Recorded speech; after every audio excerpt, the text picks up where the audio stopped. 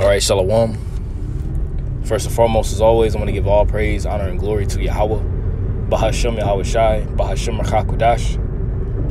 I would like to give double honors to the apostles and the elders of Great Millstone that taught us His truth. And as always, I want to give much peace, love, and salutation to the elect scattered across the four corners of the earth that's pushing this word with all truth and sincerity. To the 144,000 prophets who Yahweh Bahashem Yahweh Shai is ordained to teach this word to you all that say Shalom.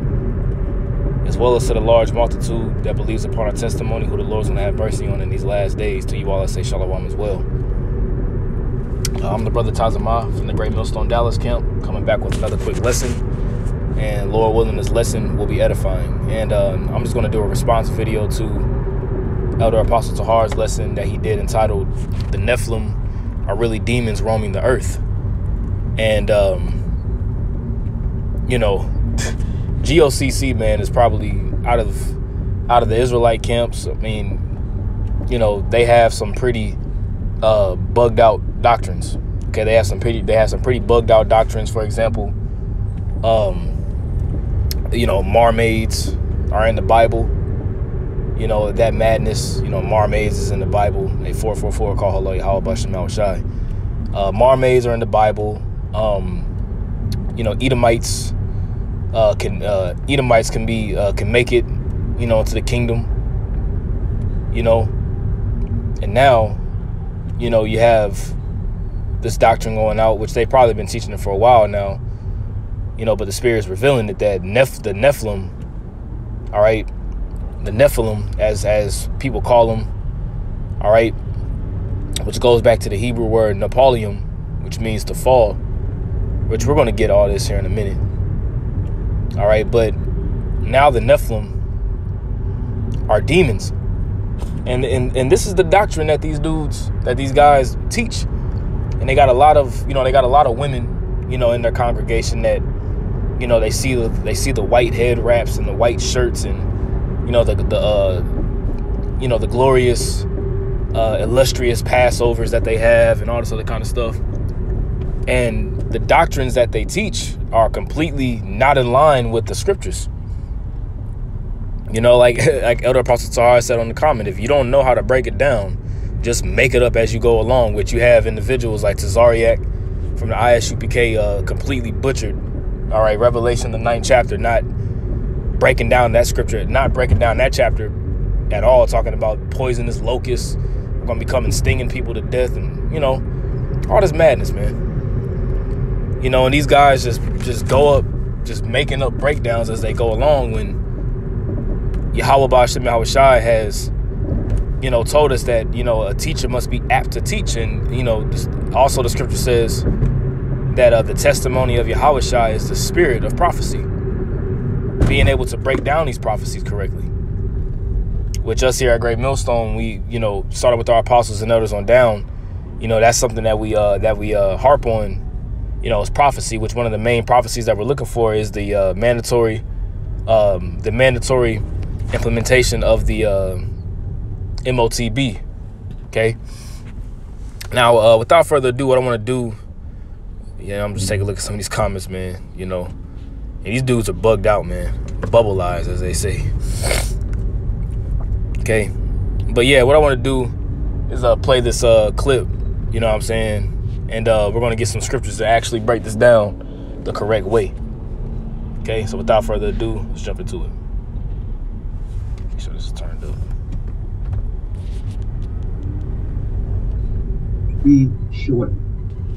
People are on a suicidal trajectory, and they don't care who died, who decided. And they call him bubble-ized, but hey, hey, I don't know the man personally.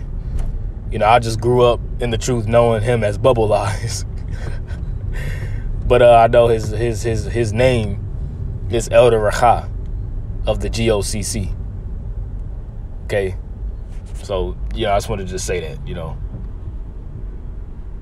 consciously to walk away from him. Genesis 6 and 4. That started. There were giants of the. Okay. I need you to go now. Listen to this madness, good man. This is Genesis 6 and 4, as the man said. Deuteronomy Matter of fact, finish reading that. There were giants in the earth in that day. Yes, sir. Verse 4. There were giants in the earth in those days, and also after that, when the sons of God came in unto the daughters of men, and they bare to them children, and the same became mighty men which were of old, men of renown. Men of renown, giants, Nephilim. Folks, these are not people. There was no place in the earth for these particular beings. There was no place in the earth. So now he's just pulling some shit. Now he's just pulling some stuff out his ass. There was no place on the earth for these particular beings. What is this guy talking about? So once they died, so once these beings died, right? Their spirits must roam in the earth before judgment. The spirits must roam in the earth before judgment. Now, hold on a second. Does not the scripture say that the spirit... Go ahead, bro. Go ahead. Or does it not the scripture say that the spirit returneth?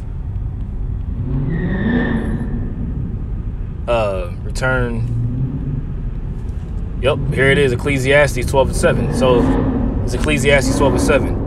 It says, then shall the dust return to the earth as it was. Talking about our bodies. When we die, all right, our bodies go to the grave. Or you get buried, you know, put in a casket, whatever the case may be. Now in the ancient world, you go into the sepulchre, you would pretty much go back to the earth, right? So it says, then shall the dust return to the earth as it was, right? And the spirit shall return unto the Most High who gave it. So the spirit of that individual, right? Anybody, not whether you righteous or whether you wicked, like it tells you in Job, the 3rd chapter, okay, your spirit returns back to the Heavenly Father. So what is this guy talking about? Now he's just adding to the scriptures. And I want to say that these dudes believe in the book of Enoch, if I'm not mistaken. I could be wrong. You know, hey, if I'm wrong, Salakia. But I want to say that they believe in the book of Enoch as well, too. Let's go back. Let's rewind it. We're going to rewind it 10 seconds back.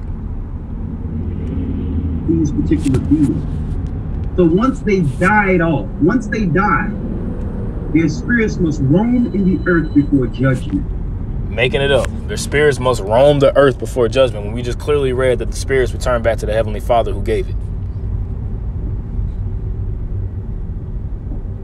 And what are those spirits today? What do we call those spirits? Demons. So now those are demons. So now the Nephilim are demons. And he's just clearly just making shit up. I'm talking about clearly just making stuff up as he goes, just talking. Does the word Nephilim, or as they say Nephilim, but Nephilim, does it break down to the word demon? Let's go into this real quick here and break this down the right way. Okay. Matter of fact, first and foremost, what I'm going to do is pull a scripture out here, because this is some Christianity dogma. At the end of the day, you know, like Dabu 7, the Anunnaki, they're among us, the reptilians, all these different bugged out ass breakdowns. That's why, hey, the GOCC is bugged the hell out, man. Okay, they are, and it's just true. Okay, this is 2 Peter, chapter in the wrong chapter. 2 Peter chapter 1. Verse 16. We're going to open up with this one. It says, for we have not followed cunningly devised fables. Now this is a cunningly devised fable that what this man Rakah of the GOCC is teaching. Now let's get a couple words here. All right, this word cunningly devised is sophizo. Okay, which it kind of reminds me of Sophia, but hey, you know, sophizo. And that word cunningly, it says to invent. See, he just invented this breakdown. the spirits are roaming. They don't go back. They're just roaming the earth before judgment. And these spirits are really actually just, they're just actually demons. And no, that's not true. Right? So it says to invent. And does not the scripture say in Ecclesiastes 7 in the last verse that the Lord Yahweh B'Shem Shai made he made man. So the scripture says that he made man to be upright, but he sought out many inventions. You know, all these different inventions and things that they teach, man, it's just bugged out, right? It says play the sophist. What is a sophist? A sophist, it says in the dictionary, this is in the Oxford Dictionary, it says a paid teacher of philosophy and rhetoric in ancient Greece. A paid teacher of philosophy and rhetoric in ancient Greece, right? Associated in popular thought with moral skepticism and suspicious reasoning. See? And this is a suspicious reasoning, man. Hence the reason the Spirit had Elder Apostle Tahar, you know, watching the video and he brought it out. It says play the sophist, to devise cleverly or cunningly. You see, this is a cleverly and a cunningly devised fable. Okay, and that word fables is mutas. Okay, mutas, which that word fable says a fiction, a fable, universally an invention, falsehood.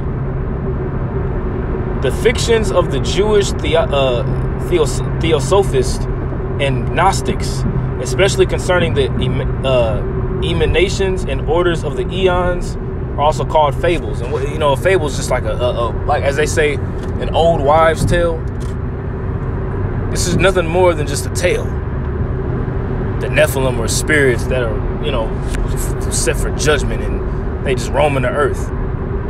Complete madness, man. It says, for we have not followed cunningly devised fables, when we made known unto you the power and coming of our Lord Yahweh Shai HaMashiach, but were eyewitnesses of his majesty. See, so at the end of the day, you know, the Apostle Peter was setting the record straight. Like, man, look, we ain't sitting here making up fables, you know, and just tales, you know, of when we made known the coming of the Lord unto you, man, because they were eyewitnesses of his majesty. You know, they were eyewitnesses of the things that Yahweh Shai was doing. Okay? Now, let's go from here, and we'll jump to the book of Genesis, the 6th chapter. All right? And let's start at verse 1. It says, And it came to pass, when men began to multiply on the face of the earth, and daughters were born unto them. Now, mind you, these are daughters of all nations of people in the world at this time, because it says what? Men began to multiply, and you had a specific seed line on the planet Earth known as the sons of God, okay, which came through the lineage of Adam. Okay, Abel was slew, and then Seth, and so on and so forth, as you read down the line. Okay, so it says, and it came to pass when men began to multiply on the face of the earth, and daughters were born unto them, right? That the sons of God, who are the sons of God here? Matter of fact, that's my question to the GOCC. When it says the sons of God here, who is this talking about? According to your logic, if these were demons, all right, if these were demons that were roaming the face of the earth and all this other kind of madness, as you say, so you must believe that angels have sex.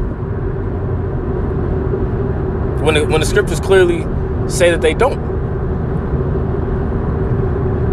That's what you must believe in that, if that's the case. So who are the sons of God here? Are these angels that were in the heavens that rebelled against the Heavenly Father and ended up sleeping, you know, with women on the planet Earth? It says the sons of God saw the daughters of men that they were fair. You know, they were looking good. They were fine, right? And they took them wives of all which they chose. See, they took them wives. They began to marry these women. And what comes when you marry these women? You know, because you can have, you know, concubines of the heathen nations that are around about, but when you marry them, okay, as the scriptures tell us not to, you know, we're not to mingle with the heathen. But when you marry them, what begins to happen? You begin to follow after their customs and serve their gods, if you will. Okay, which the scriptures talk about how the pretty much the creation of idols. Matter of fact, let me see if I can find it. I know it's in the Wisdom of Solomon. I know idols is a very, very broad word, but here we go. Wisdom of Solomon 14:27 says, "For the worshiping of idols not to be named is the beginning." The beginning, let's read that again. The beginning, right? The cause. So it's the first, right? The cause. You have a cause, and you have, and from a cause you have an effect of something. You know, if you drive in a car and the cause is that you run a red light, the effect could be that what? You can get into a car accident. So it says it's the beginning, the cause, right? And the end of all evil. Bad times, destruction, disaster. Okay? It says, for the worshiping of idols not to be named is the beginning, the cause, and the end of all evil. Right? Now, let's go back. Okay? Verse 3. And Yahweh said, my spirit shall not always strive with man, for that he is also flesh. Yet his days shall be 120 years. Okay? Going into the prophecies that Noah was preaching while he was building the ark, right? Verse 4. There were giants in the earth in those days. Now, when somebody would read that, they would think that this is talking about, mighty, 25, 30, 35 foot men walking around the planet Earth, picking up, uprooting trees with their hands and holding on their shoulders, walking around with a big ass axe. Fee, fi, fo, fum, right? These giants. But let's get the Hebrew word here. Now, there's a Hebrew word here is napayal. You got na-pa-ya-la. So napayal. Okay? Napayal. It says giants.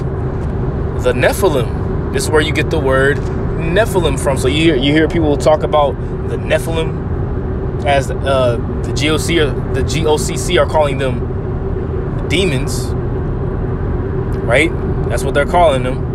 These were demons on the planet Earth, as they're saying. But the word here is just giants, right? Now, when you go to the root of that word, which is important to go to the root of something, that's where you get the source. That word Nephilim goes back to that word, or Nepalium goes back to the word what? Napal, right? Which means what? To fall, lie, be cast down, fail, right? How did the sons of God fail? Because through the worshiping of idols brought forth destruction. Okay, Adam in the garden, I'd rather say Eve first, because the scripture says that Eve was first in the transgression. Okay, but Eve sinned in the garden by what? Following after the philosophies and customs of what the serpent or that diviner gave unto Eve.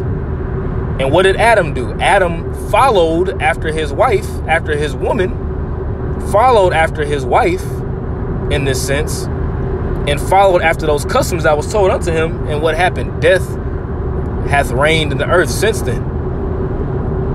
The sons of God have been steadily declining. Now we're to a point where we're at the weakest state that we've ever been to, but the Lord is raising us back up, right? Through the spirit and power of Yahweh Bahasham, in the name of Yahushai, right? Not Ahaya Yashar Yeshaya, by the way. So it says to fall, lie, be cast down, fail. To fall, a violent death. To fall, prostrate oneself before. To fall upon. To fall short. Have not the Israelites fallen short from the glory? As the scripture says, all have fallen short from the glory of the Lord. Fail, fall out, turn out, result. What is the result of us following after idols? The result is that what? Death reigns in the earth. The wages of sin is death. We become weaker. The stature of us has steadily declined. To settle, waste away, be offered, be inferior to. Does not the scriptures call us a degenerate plant in Jeremiah? Okay, that's what that word giants here mean. It's not talking about no demons that are roaming the planet Earth and waiting for the day of judgment, and it's just spirits roaming the earth just tormenting people. That's a fable. And we're breaking it down here. We're clearly showing you what these words mean. So it says there were giants in the earth in those days. And also after that, when the sons of God, the Israelites, okay, that's what Yasharallah means. He is a prince of the power. He prince power. What is a prince? A son of a king. The sons of God. So it says, and also after that, when the sons of God came in unto the daughters of men, they had sex with the daughters of the heathen, with these different women. They came in unto the sons of men, and they bear children to them, right? These children, because what, does not the seed reckon with the man? Yes, the seed of that child, or excuse me, the seed of that man determines that child. So these were still Israelites. At this time, there wasn't quote unquote called Israelites. So I want to be technical. There wasn't called Israelites at this time. They were called it was the sons of God. That's what they were known of.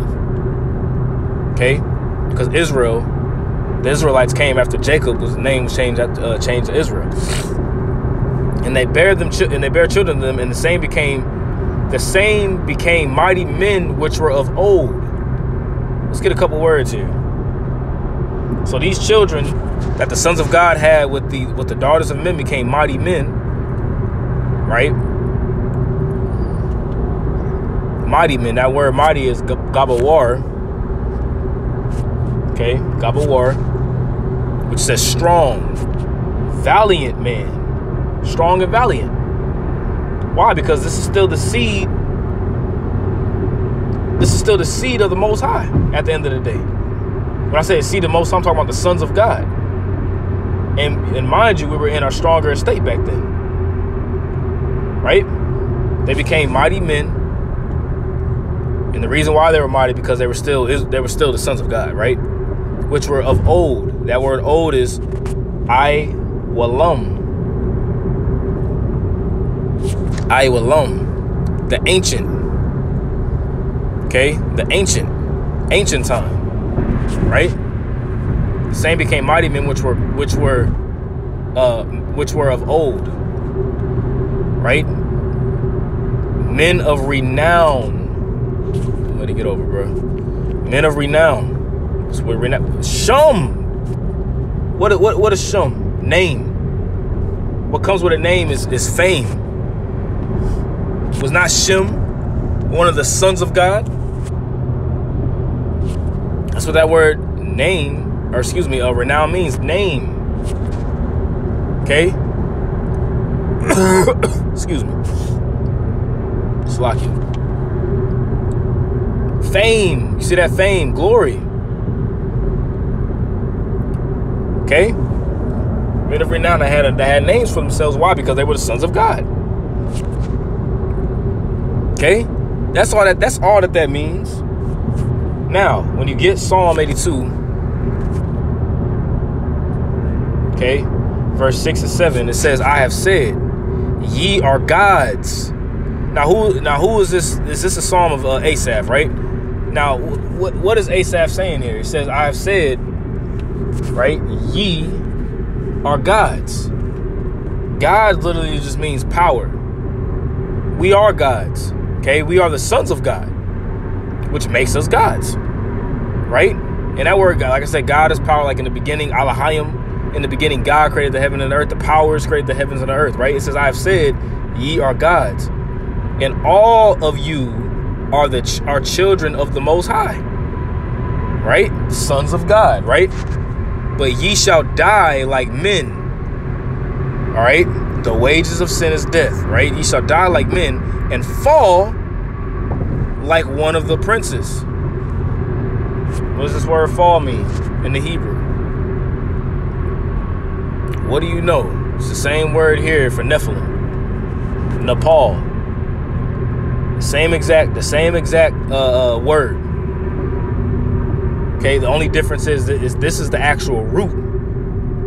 Because you got giants, which is plural, and you got Nepal yum. Yum at the end of a word makes it plural. Okay, but when you read the word for face value in the English, you could have, you thinking of, like I said, the Jolly Green Giant walking around with a damn, uprooting trees and walking around with a tree on his damn shoulder, when it's not the case. It says, but ye shall die like men, talking about the sons of God, we will die like men and fall like one of the princes. What causes the fall? The serving of idols. Okay, this is Psalm 49 and 12. Actually, no. You know what? I want to get a better one. Actually, this one's going to actually be in Wisdom of Solomon. Actually, this is Wisdom of Solomon. What the fuck this dude doing? This is Wisdom of Solomon, chapter 14. Verse, I'm gonna start at verse 1, but I'm gonna read kind of quickly. It says, again, one preparing himself to sail, right? Talking about, sailing in a boat. One preparing himself to sail and about to pass through the raging waves, calleth upon a piece of wood more rotten than the vessel that carrieth him. Going into the devising and the making of idols. Okay, because people worship wood, stone, gold, silver, and all these different vessels, right? It says verse 2. For verily desire of gain devise that. Okay, because you make these idols ultimately what? So that those who will make it would make a profit, right? For verily desire of gain devise that, right? And the workman built it by his skill. But thy providence, O Father, governeth it. Okay, because the Lord controls everything. For thou hast made a way in the sea, and a safe path in the waves. Because ultimately it's Yahweh B'Shem Yahushua that governs everybody and governs everything, and that guides us to our destinations, right? Showing that thou canst save from all danger, right? Yea, though a man went to sea without art, right? Nevertheless, thou wouldest not that the works of thy wisdom should be idle. And therefore do men commit their lives to a small piece of wood, and passing the rough sea in a weak vessel are saved. Think about the ark, right? That was made out of wood. Verse 6, for in old time also, when the proud giants perished,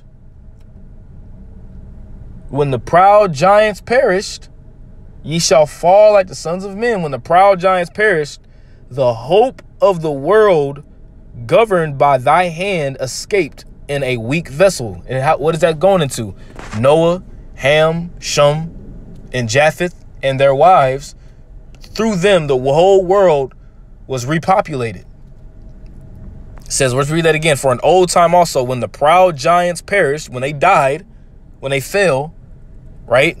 The hope of the world governed by thy hand escaped in a weak vessel, in a wooden ark, and left to all ages a seed of generation. Okay? And that seed of generation is still that righteous bloodline, that righteous seed, the sons of God that are still on the planet Earth, which today are the Israelites.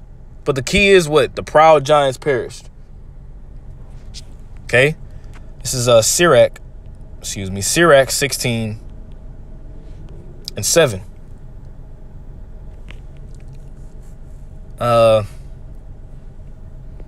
Right, let's get to the point. It says, he was not pacified toward the old giants,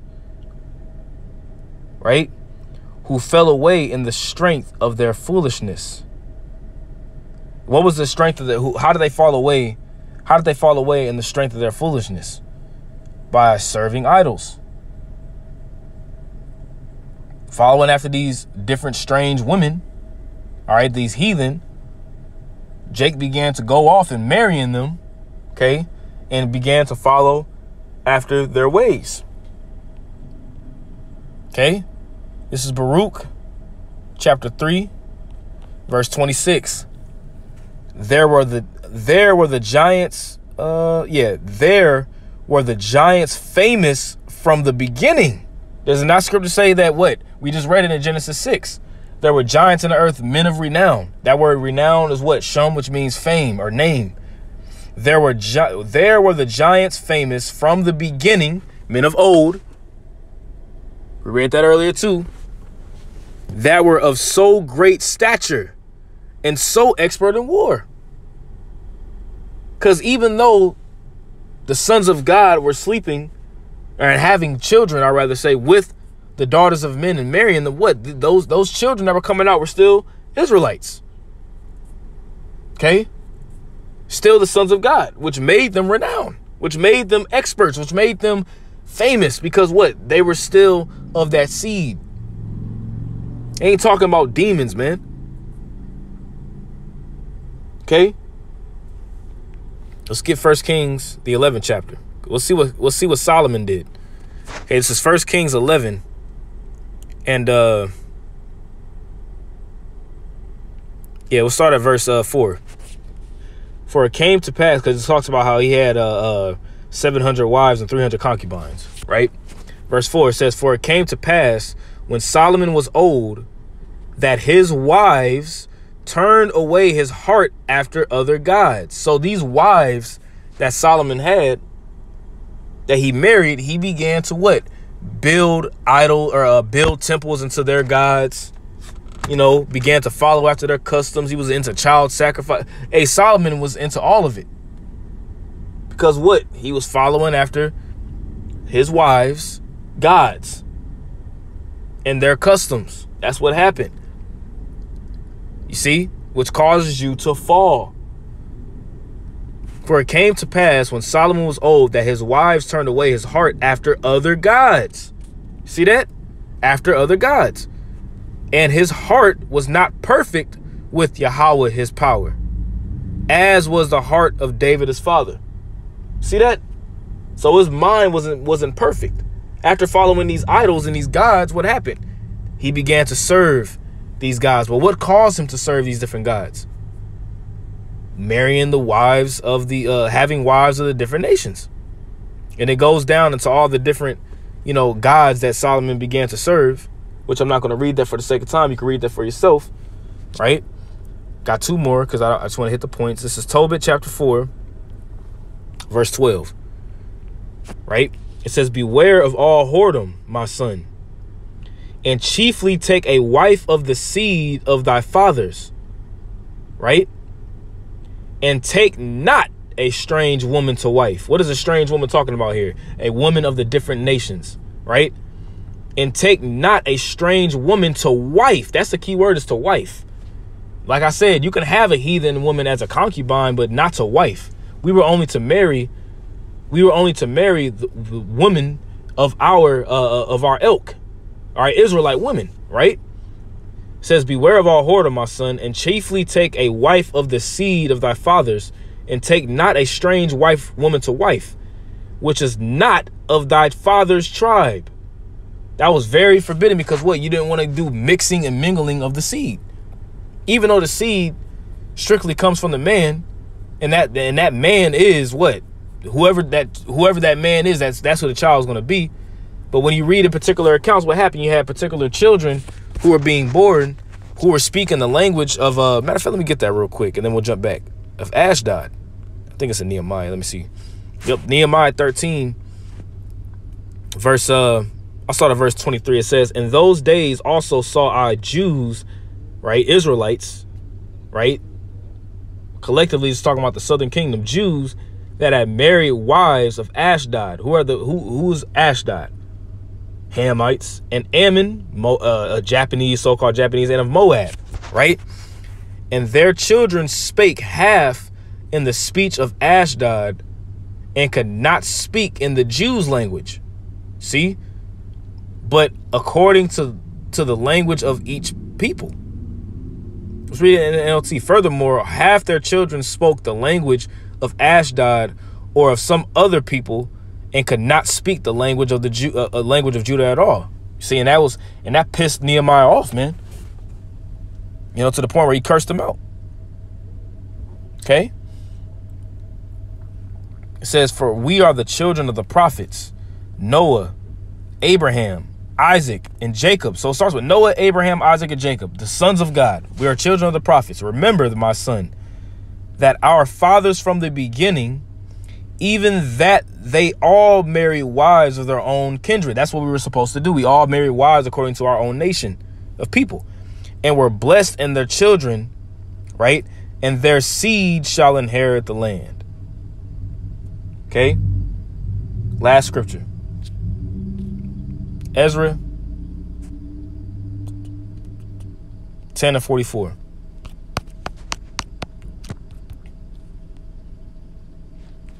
And I'll just get to the point. All these had taken strange wives. All these individuals that you see here in Ezra, the 10th chapter, when you read it, okay? And go down a little bit.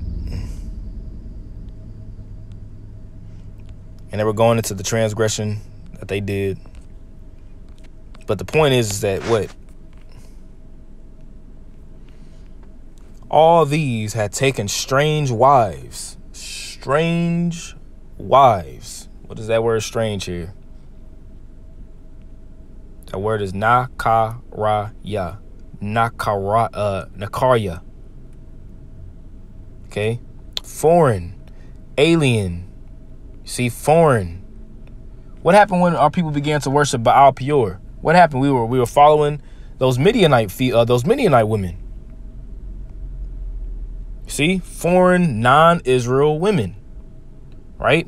All these had taken strange wives, and some of them had wives by whom they had children.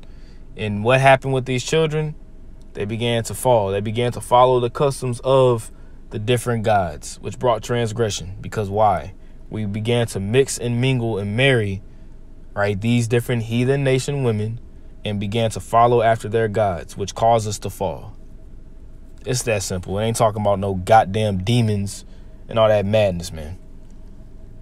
So with that, I want to say, call halal Yahweh, Bahashem Yahweh Shai, Bahashem Rechakwadash. Double honors to the apostles and elders of Great Millstone who taught us his truth, and much peace, love, and salutation to the elect. Shalom.